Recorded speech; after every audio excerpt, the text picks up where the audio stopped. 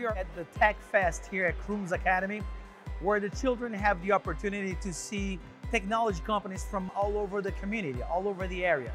Crooms Academy is a IT-focused high school that it's a magnet school, and it provides students in Seminole County with IT options for their educational pathways. We've got multiple different types of equipment that's set up. The students come in and our web demo team shows them the equipment, and then in some cases lets them operate it and try it out.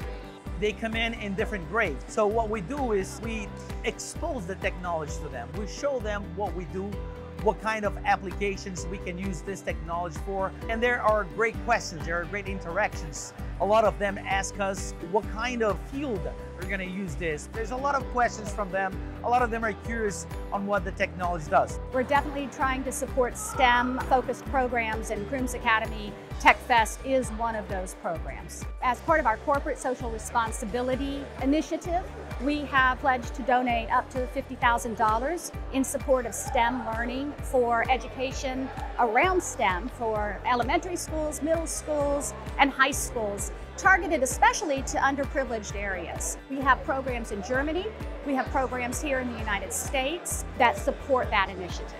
I think it's a responsibility of FARO to do this type of events, because we do have a responsibility to our community. As a leading technology company, we have an opportunity to be in events like this. So I appreciate what FARO does, and I look forward to being involved more and more in these type of events. I definitely think letting the students touch and operate the equipment when possible really spurs their knowledge and makes them excited about the different ways that STEM can be applied in real life. I'm super excited how much we can influence their lives, and we can help just by being here a couple of hours in events like that.